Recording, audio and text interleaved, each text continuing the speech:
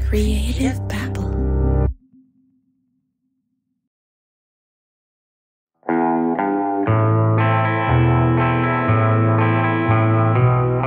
Have you heard the story of the Rattlesnake King?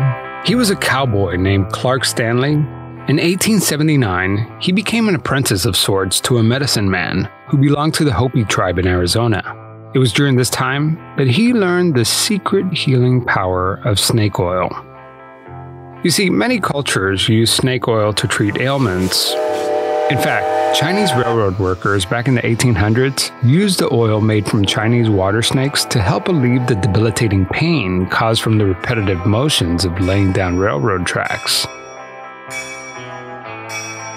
And to some extent, the snake oil may have actually worked. Some medical professionals today believe that the high concentration of omega-3 fatty acids in the snake oil may have in fact relieved the pain. But then came along the Rattlesnake King. Clark Stanley got an idea. What if I could bottle the snake oil and sell it to the masses? And he did. But it turns out that Clark Stanley didn't have access to Chinese water snakes. So he improvised and used rattlesnake oil instead. In a public gathering, Stanley once pulled a live snake out of a sack, showed it to the audience, and dropped it in boiling water. When the snake's fat rose to the top, he skimmed it and branded it Stanley's Snake Oil. He advertised it as being the cure for everything. But Stanley's Snake Oil didn't contain any snake oil at all. Instead, he made his miracle drug with mineral oil and other fillers. And that's where we get the expression, snake oil salesman. Medical fraud is nothing new. It happened way before Clark Stanley, and it will continue to happen as long as we're around. Today's snake oil comes in the form of homeopathic elixirs that are passed as food. Therefore, these off-label supplements don't require any FDA approval before being sold. Some are harmless, and some are plain dangerous. I've covered these kinds of snake oil scams before. People forcing bleach enemas on their children to cure autism and all kinds of health issues. But today with COVID-19, we're seeing a spike in charlatans promising the cure for the novel coronavirus. Today, I'm going to talk to a woman who actually takes one of these miracle drugs to cure COVID-19. I want to know, why does she believe in this stuff? I'm Javier Leiva, and this is Pretend. Real stories about people pretending to be someone else.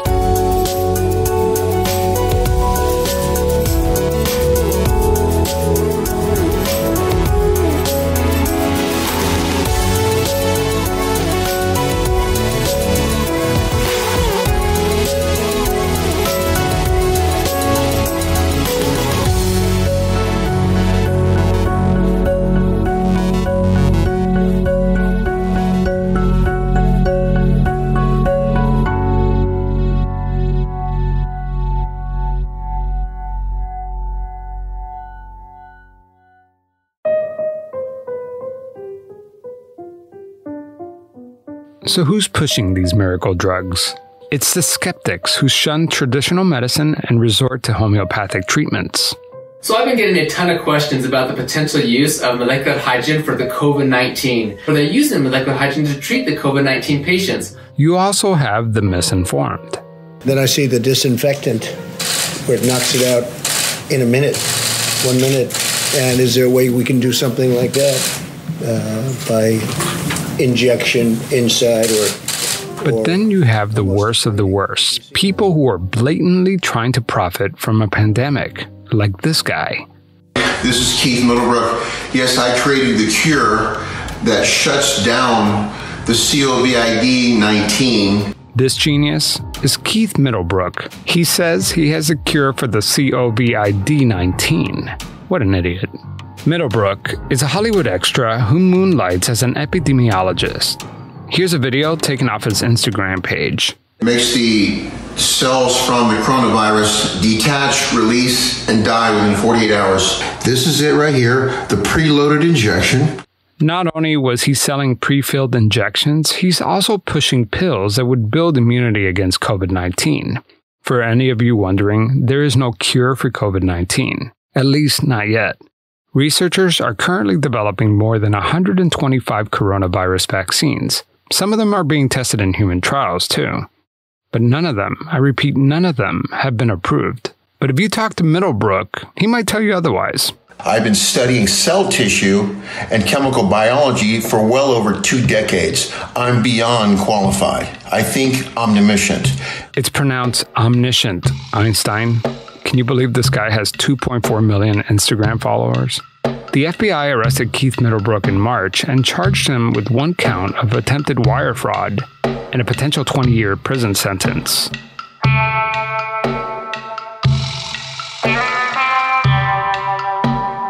Then there's Alex Jones of InfoWars.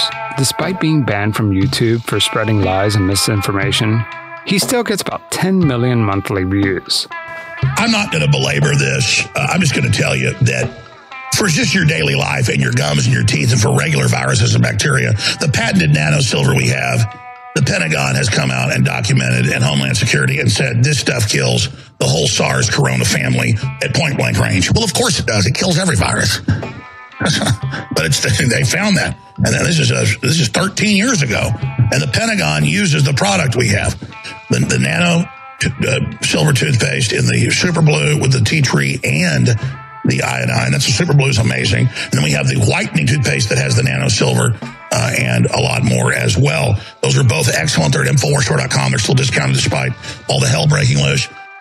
Blue silver corona killing toothpaste approved by the Pentagon? Yummy. And it's on sale, too. But nothing sells the cure for the novel coronavirus better than Jesus. In the name of Jesus! Oh, thank you, Jesus. This is televangelist Kenneth Copeland, who summoned the wind of God to destroy the virus. I execute judgment on you, COVID-19! Oh, Ramash. I execute judgment on you, Satan! Copeland even asked people to attend in person so he could heal them right then and there. You will destroy through COVID-19. No more! No more. No more. And then there's this guy.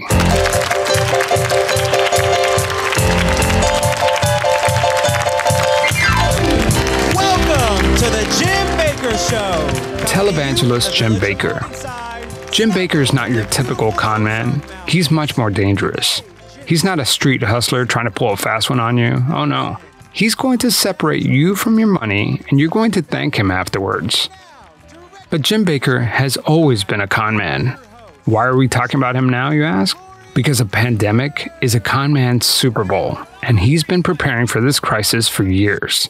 Here's a clip of Jim Baker back in 2011. The bird flu was going around the world, and people were really concerned. Hello, everybody. Welcome to our house, and welcome back, Dr. Gordon Pedersen. Yes, we are so happy to have you, Dr. Pedersen. You're a man such who a is amazing man of the medicine, but man of science. And we're going to talk about today, I know this seems strange, but there's breaking news on the swine flu, the bird flu. And we have one of the leading doctors of the world, and I'm going to read to you what he says if this thing mutates with the bird flu and the swine flu together, what he would do. Wow. And it's going to shock you. He set the stage. The virus is coming and it could be bad. Then he hits his audience with this parable from Revelations. The Bible tells us an influenza will take place. A disease from the animals will kill a fourth of the world in the last days. One of the 4 horses of the apocalypse. Jim Baker just painted a bleak picture for us. Not only is the virus deadly, it's spread by the birds. And the birds fly over all walls and borders. It's also a sign of the apocalypse. So what can we do? If you don't have Silversaw, you need to order it today. And I just ordered 250 cases of the large gel. And we're offering that for just $900, is that? Yes. What can I say?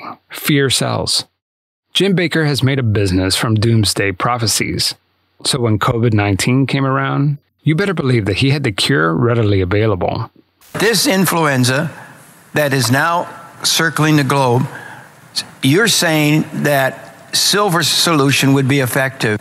Well, let's say it hasn't been tested on this strain of the coronavirus, but it's been tested on other strains of the coronavirus and has been able to eliminate it within 12 hours. Yeah. Totally eliminate it, kills it, and deactivates it. Yeah.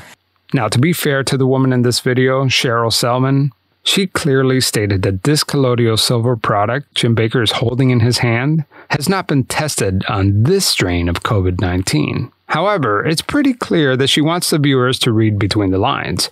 If it kills other strains of coronavirus, surely it would kill this strain of coronavirus.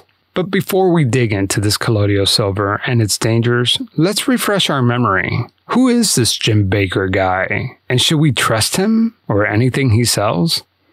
For that, I turned to my friend, a concerned citizen and host of Swindled podcast. My name is aka a concerned citizen. I am the anonymous writer, producer, and host of Swindled, which is a true crime podcast about white-collar criminals, con artists, and corporate evil. So you covered this topic, Jim Bakker, on Swindled, right? So tell me about Jim Bakker. Who is he? Jim Bakker is a televangelist who grew to prominence in the 1970s and early 80s. And he and his wife, Tammy Faye Bakker, created their own TV show called the Praise the Lord Club, or the PTL Club. And that eventually basically grew into a Christian entertainment empire. At their peak, they were collecting more than $120 million a year from its 13 million viewers. It actually became the second largest employer in Charlotte, North Carolina, where they were based. They had their own satellite network. They had a massive headquarters there. They had private jets flying them to various vacation homes around the country. Yet it was really never quite enough for Jim Bakker. But Jim Bakker, he wanted more. What did he do next? Heritage USA is, Jim Bakker's master vision of this Christian-themed amusement park that was going to be built in South Carolina somewhere. The original estimate to build the park and the accommodations was about $25 million. And even though PTL as a company was worth almost $1 billion at this point, Jim Bakker started soliciting donations from his viewers to build this theme park. And even when he had collected enough money to fund the project, Bakker kept asking his viewers for more. He was selling what he called lifetime partnerships for about $1,000 each, which guaranteed 3 nights of free lodging at Heritage USA every year for the rest of the buyer's life. And in total, Jim Bakker raised over $158 million from about 150,000 people. So it almost sounds like a pyramid scheme. Exactly. Well, it wasn't really a pyramid because he wasn't, he was on top. Exactly. Yeah, he wasn't really. There were no layers. Exactly. The media kind of realized that, and it caught their attention, so they began to dig inside the rest of his business, and they discovered that he had failed to deliver on some international commitments he had made, for which he had raised hundreds of thousands of dollars. Did he get away with it? Yeah, so the Federal Communications Commission, came knocking at his door. They're the FCC, and they sent him a subpoena to testify at a closed hearing. And this was a big deal because the FCC has the power to revoke his broadcasting license, which is his bread and butter, and it would essentially destroy his scam or his business, whatever you want to call it. But at the end of the day, nothing happened. Wow. The year after the FCC investigation, the IRS actually wanted to perform an audit on his books as well. And they found that $13 million in revenue had incomplete accounting records, and Jim Bakker's salary was doubling every year with these massive bonuses. Bakker actually explained the discrepancies by saying, quote, "The devil got into his computer." And yet again, nothing happened with the IRS, and nothing would happen for another 6 years. But Jim Bakker's troubles were far from over, right? It was reported that in 1980, Jim Bakker and a fellow preacher had lured this 21-year-old church secretary named Jessica Hahn to a hotel room in Florida, and they drugged and raped her. Bakker claimed the sex was consensual, but when the encounter became public, Jim and Tammy Faye resigned from their positions at PTL. And then even more allegations involving Jim arose, things like wife swapping and closeted homosexuality and embezzlement. And so eventually in December 1988, Bakker was charged with defrauding the public through the sale of thousands of those lifetime partnerships to Heritage USA, which were found to be impossible to honor, basically. considering 153,000 of them have been sold, and Heritage USA only had 258 rooms available. So tell me, how does it all end for Jim Bakker? He was convicted of 23 counts of fraud and 1 count of conspiracy, for which he was sentenced to 45 years in prison and a $500,000 fine. Baker's sentence was later reduced to 8 years in 1991, but he only served 5. And when he got out, he picked up right where he left off, except he had a new wife because Tammy Faye had filed for divorce in 1992, and I believe she died in 2007. And that's kind of where your show leaves off. We thought maybe that was the last we heard of him, but no, he picked back up and started the Jim Bakker Show. And now his focus has kind of changed, right? He's more into the end of time prophecies. Yeah, from what I can tell, he was selling, buckets of pancake batter and stuff, like doomsday prepping stuff. He was selling appliances, microwaves, stuff that you would need for the end of the world, which he preaches is coming every single day. It's true. Jim Bakker is back with a new television ministry in Missouri, and he has everything you need to make the apocalypse feel a little less apocalyptic. His 50-day survival food sampler bucket contains 154 meals. They're delicious. Just ask Jim Bakker. I'm going to eat some more of this if you're not careful. Here's Jim scooping a glob of his creamy potato soup from his 5-gallon bucket. Oh. He takes a sip. Oh, good. Oh, my God. Jim Bakker has a pretty long record of being a charlatan. So when he started selling colloidal silver on his show and claiming it was a cure for COVID-19, he drew some unwanted attention. The Office of Attorney General of New York ordered him to stop advertising silver as a cure for COVID-19. Then the Federal Trade Commission and the FDA sent him a letter warning him to stop. On top of that, the Missouri Attorney General sued Bakker and his production company. Even credit card companies cut him off. Jim Bakker was panicking and asked his viewers to bail him out by sending him checks. He said the network could go bankrupt any day now. So why would anyone follow this guy? I wanted to know. So I spent a few days on Facebook trying to convince one of his followers to talk to me.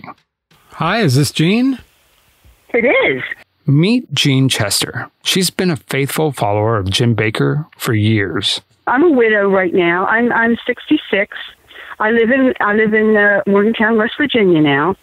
I wasn't born here. I was born a little bit north of Philadelphia. I started out as kind of city/country girl, and when I got here as fast as I could. I married a hillbilly and came here and been here pretty much since then. I'm doing a story about Jim Bakker, and I don't know if you heard recently, he was talking about this silver solution. Have you heard of that? Yeah, I use it actually. Oh, wow. Tell me, what do you use it for? I have really bad teeth now. They're kind of floating around in my head. My gums are receding, and I have terribly bad breath, and I have terrible pain. And so after I brush my teeth every day, I swish with silver and swallow it. It keeps the infection down. That's interesting. And so it sounds like you've been using silver solution way before this pandemic. Oh, yeah. Oh, yes. Let's go back to the Civil War. They didn't have antibiotics. Silver was what they used to combat infection back then. It has been tested for SARS and MRSA, and these are known laboratory tests. The government has tested it, and it actually kills those bacteria. It has not been tested for COVID, which Cheryl Selman, who gets on the show and promotes it, she made that perfectly clear. But, people tend to take things out of context and run away with it, and that's kind of what happened. So, like, how much does a bottle of silver solution from Jim Bakker cost you? Well, it's not cheap to start with. I was trying, when it was taken off the air, I was trying to purchase, they had a case, a 24-bottle case, for $300. And I was trying to purchase it when I found out that they couldn't sell it anymore. That, they said it kills COVID-19. Well, they did not say that. They actually said that it had not been tested yet. colloidal silver contains teeny tiny flakes of pure silver, and is usually suspended in some form of liquid. But does it actually work? And is it safe? The answer is no. Actually, if you use silver topically, it can actually help acne and help skin wounds heal faster. But there's no scientific evidence coming from any reputable source that this stuff actually works when you ingest it. It can't cure cancer, HIV, and it won't prevent or cure you from COVID-19. Ingesting this stuff can actually have some pretty nasty effects. In fact, the FDA has posted several warnings about it. Do you know that silver can actually build up in your body over time, and then your skin and your eyes and your internal organs turn a grayish blue? It's a condition called argyria, and it's not like a slight bluish tint to your skin. I've seen pictures of people who literally look like Smurfs, and this condition doesn't go away when you stop taking it. The silver actually stays in your body. They've also found that silver interferes with medication, so if you're taking prescriptions with it, your doctor's drugs may not even work. So let's get back to Jim Bakker real quick. What is it about him that draws you in? Well, to me, he's just a pleasant old man now. But the guests that they bring on, the modern day prophets, the information, I mean, you're getting information that mainstream media doesn't want you to know. Let me put it that way. What do you think the media gets wrong about Jim Bakker? I think that because he has a history of having gone to prison for making some mistakes, he's a target now. I look at it and I see a modern-day Job. So you're telling me that his past criminal behavior, like that, none of that bothers you because you feel he's changed, I guess? He's been restored. He did his time. He paid the price, whether it was legitimate or not. He feels that, you know, he did some things wrong, not knowingly, but unknowingly, but he did pay for his mistakes, and God has restored him. I mean, he lost everything, every single thing he had. His wife died while he was in prison. She divorced him, but she passed away. He lost his home, he lost his business, he lost his family, his kids. But God has restored him and given him everything back. And people want to say, "Oh, he's just selling you something."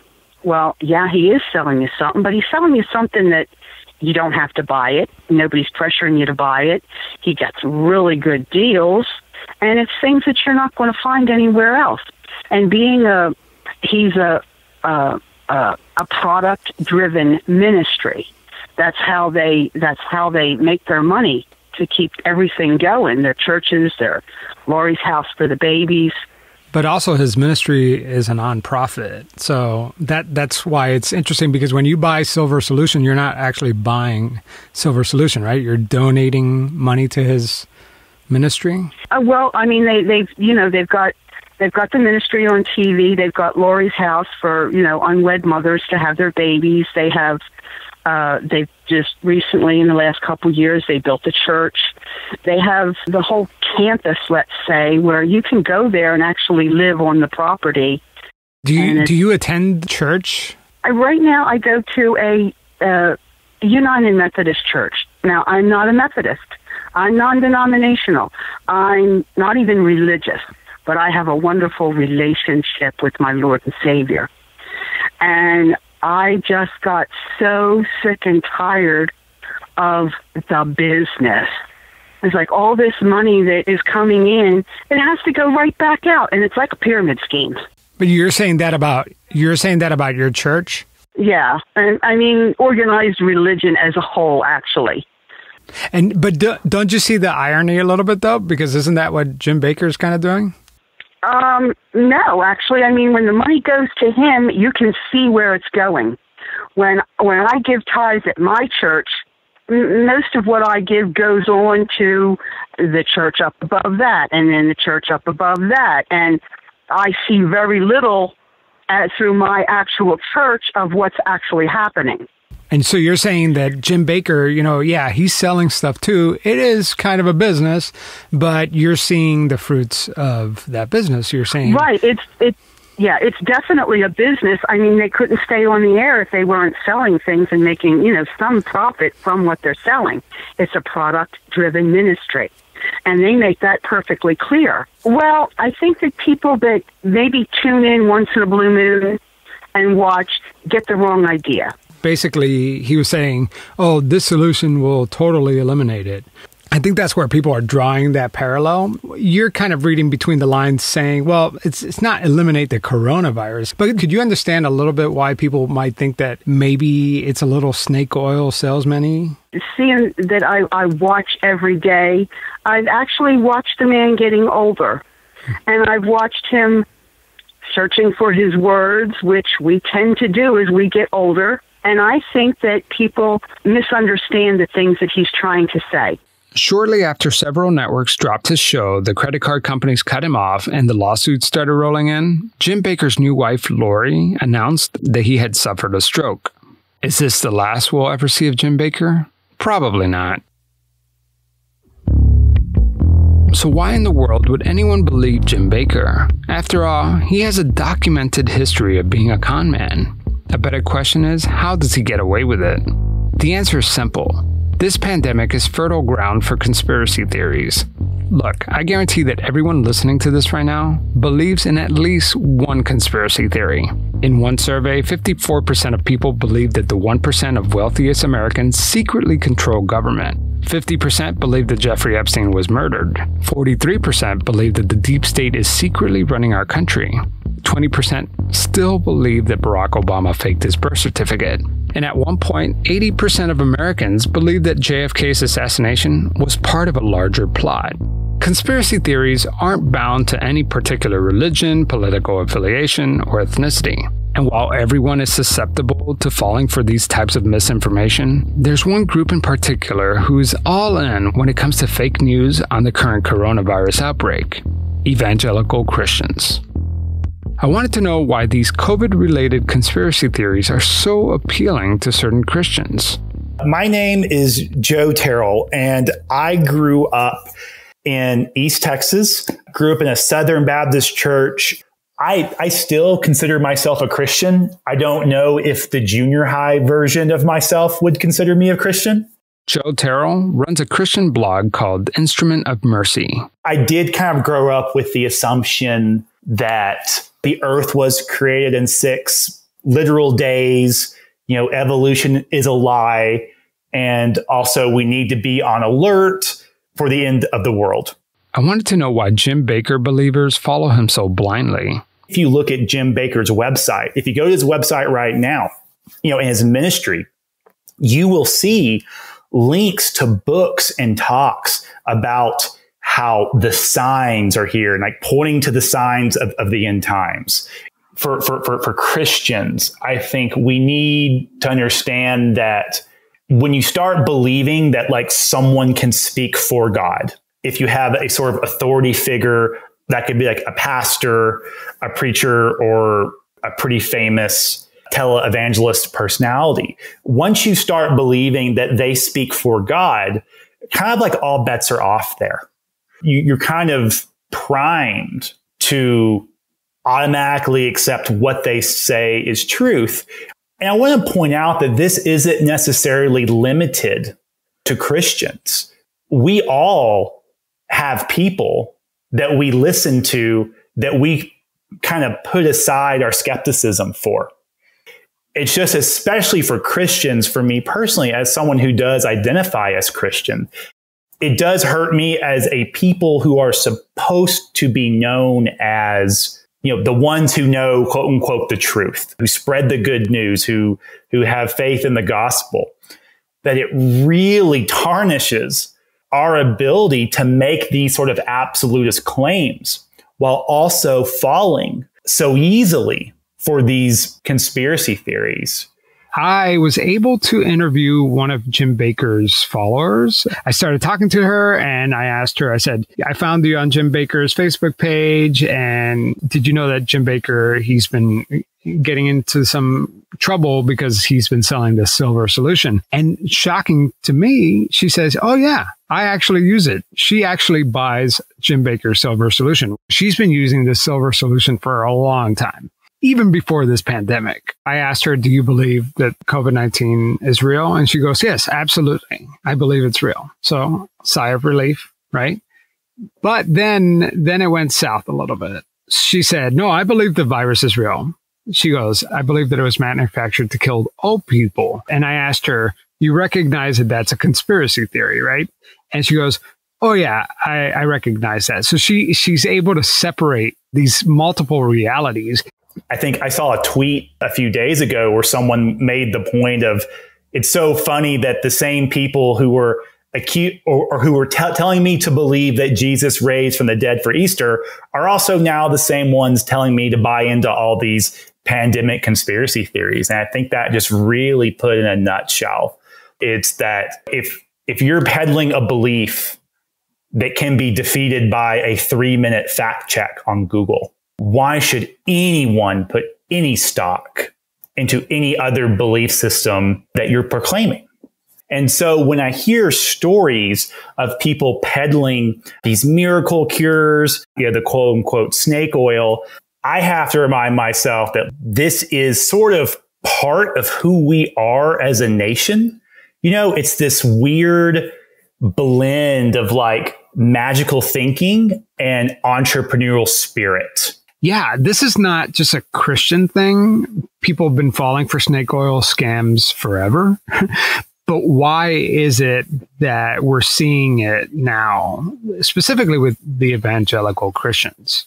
According to this sort of brand of theology, the world is getting worse, and there are prophecies in the Bible that we can look at, and we can look at current events and match those current events with what's written in the Bible to sort of predict the future and also sort of predict the end of the world.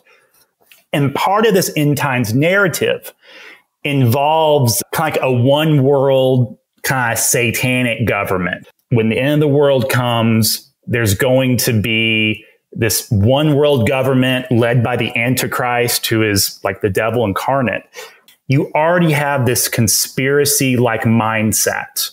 It could totally just warp the way you approach the world. Because if you think the world's headed to hell in a handbasket, your priorities shift. While fewer people are going to church these days, one particular religious movement is on the rise. By some accounts, Pentecostalism is the fastest growing religious denomination in the world. The Pentecostal faith is actually one of the fastest growing branches of Christianity today. In a few decades, Pentecostalism will probably be the most prominent expression of Christianity around the world. So what should people do when confronted with information that is conspiracy in nature, and that they don't know the answers to? A great first step would be for everyone, Christian or not, conservative or liberal, to just be honest about your own sort of cultural biases. No one is free from this. Step one is saying, I can be fooled, and just admitting that to yourself.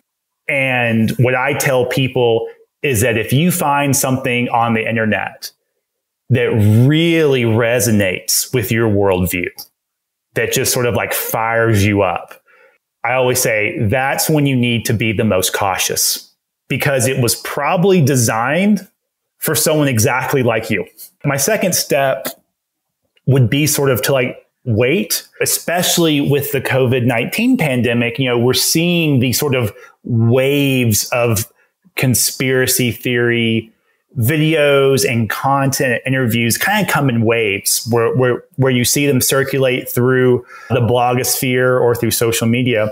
And usually if you just wait a couple of days before interacting with it, just kind of wait for the fact checkers to catch up with it, you could probably save yourself a lot of grief.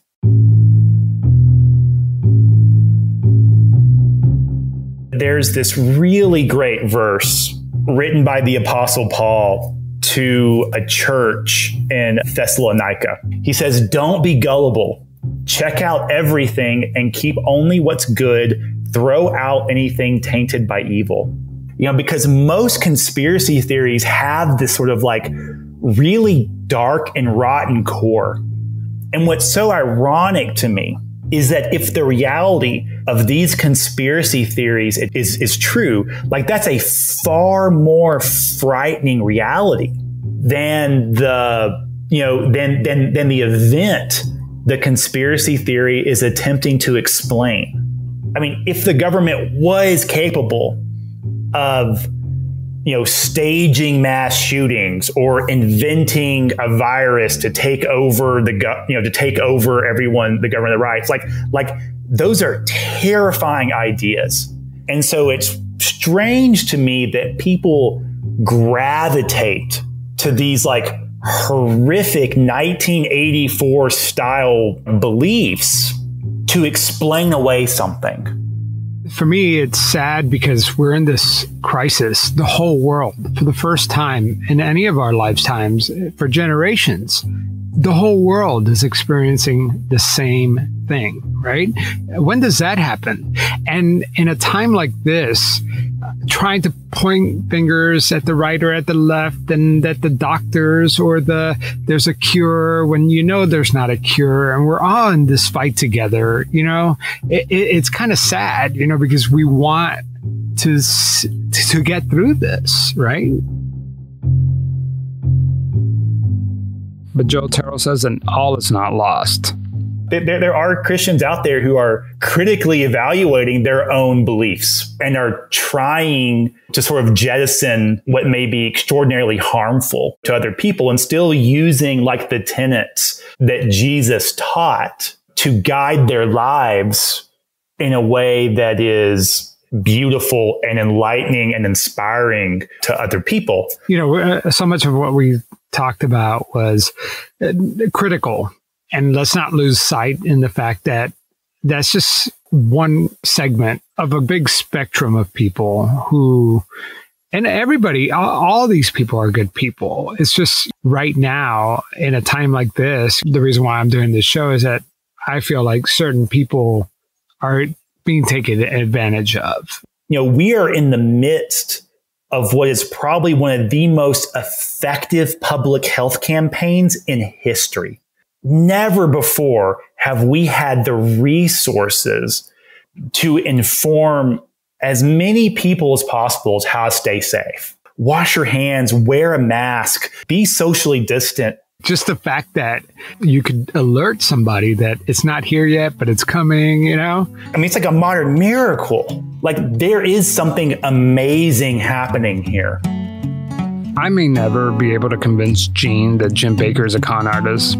We both live in the same world, yet we experience this pandemic with completely different sets of facts. I personally don't see the appeal of a Jim Bakker. I mean, knowing that he basically went to jail, admitted what he was doing was wrong, and I believe in redemption, and I think that that's actually, one of the pillars of Christianity. But I don't believe in redemption when you stand back up and then start doing it all over again. Yeah, and I don't think Christianity would call that redemption either. Especially in regards to Jim Bakker and sort of that whole prosperity gospel, which is a particular brand of Christianity that sort of promises health and wealth in exchange for either devotion or sort of donations, seed money, seed funding, whatever the sort of the terminology is. I think that really is a bastardization of what Jesus taught. According to Jim Bakker, if Jesus were around right now, he would have his own TV show. We must follow different Jesuses then. I want to thank a concerned citizen, Gene Chester, and Joe Terrell for taking the time to talk with me today. Also, I want to thank Emily Warner for becoming a Patreon supporter. Indie podcasts like these aren't cheap to produce. If you want to support the show, go to pretendradio.org and click the donate button. By the way, Pretend is still in between seasons. I'm working on the new episodes right now. It's all about trying to disappear in the digital age. I think you're going to love it. The new season will be out sometime in August. Until then, please stay safe.